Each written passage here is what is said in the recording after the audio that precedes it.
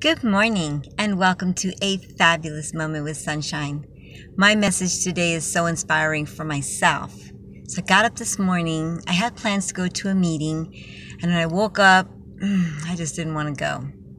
Been here, done that too many times where I just don't feel like getting up and going. Whether it's a morning meeting or an afternoon meeting, all of a sudden I get this, I don't really want to go.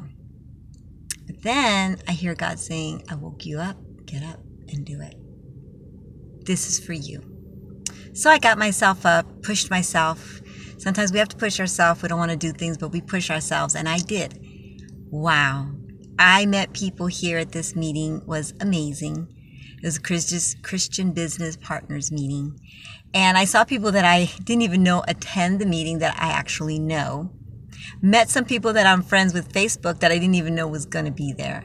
And I have more meetings that I'll be able to go to based on the meetings that I met from the people here. I'm so excited. I feel so blessed to have come across this meeting and the future meetings of other groups and things that I'm coming across. So, you make a plan, stick to the plan.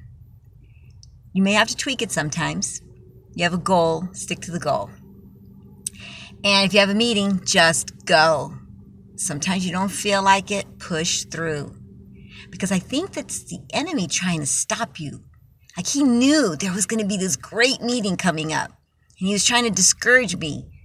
Because he's seen the past meetings, how great they are. Because he only knows the past. He doesn't know the future. But he knows what I'm capable of because he's seen me knock down walls. Well, not me. Actually, God knocks them down before me. And it just looks like I knocked them down. But I really didn't.